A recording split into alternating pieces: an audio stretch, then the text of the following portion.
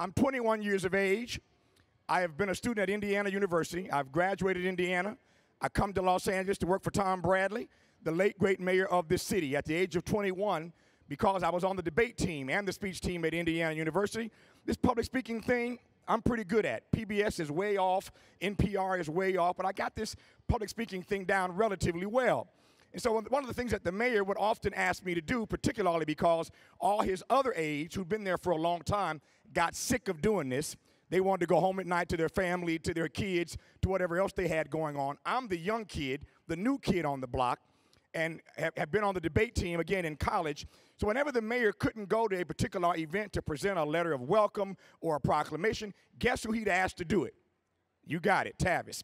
And so I was always excited and anxious in that early part of my career to fill in. What 21-year-old black kid wouldn't love the chance to fill in for the mayor at all these major ceremonies around town? It was just me. I didn't have a family or kids. It was just me. I had nothing better to do. It was good practice. I got to meet people. So I love standing in for Tom Bradley.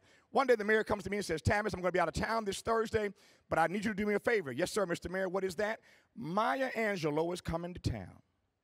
And I want you to go present a letter of welcome or proclamation to her on the occasion of this event Thursday night here in Los Angeles. I was cool on the outside, but I was tickled to death on the inside. Why? Because as a student at Indiana University, I had studied Maya Angelou. I knew her work.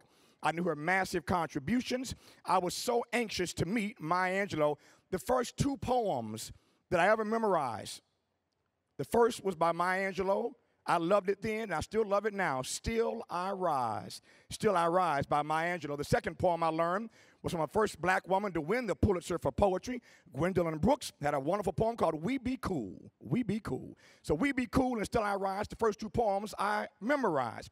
So here's my chance now to go meet Dr. Maya Angelou. I go meet her to do what the mayor's asked me to do. The meeting lasts less than 5 minutes. But in that 5 minutes, Maya looks me dead in my eye. And her presence and the power in her presence is so palpable. When I walked out of that room, I could have just levitated. Something happened in that less than 5 minute space. And if you ever saw Maya, as a matter of fact, the last time I saw her give a lecture was right here on this campus at Bovard Auditorium. That's the last lecture I saw her deliver, just steps away from where we are right now. And whenever you saw Maya, it was never a performance. It wasn't just a lecture. It wasn't a speech. It's what I call the Maya Angelou experience. Seeing Maya was an experience. She would sing, and she might dance a little step for you, and she would do her poetry, and she'd challenge you to re-examine the assumptions you hold. She'd help you expand your inventory of ideas. She'd introduce you to other fellow citizens that you need to consider on your journey for all the contributions that we make in this country. She always was about respecting and reveling in the humanity of all fellow citizens, respecting and reveling in the humanity of all fellow citizens. Maya said to me all the time, Tavis, her nickname for me was Young Tavis, Young Tavis, Young Tavis, I am human, and because I am human, nothing human is alien to me. Say that one more again, y'all missed that. I am human, and because I am human, nothing human is alien to me.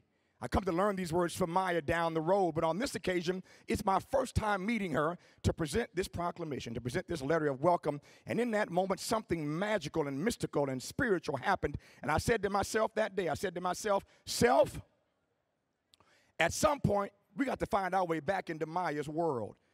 I had to get to know this woman a little better. I wanted to see her and spend some time with her.